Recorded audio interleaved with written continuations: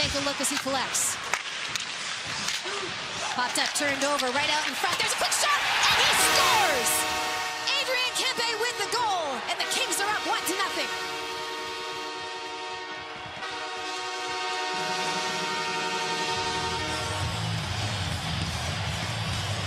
Adrien Kempe on the board for the Kings.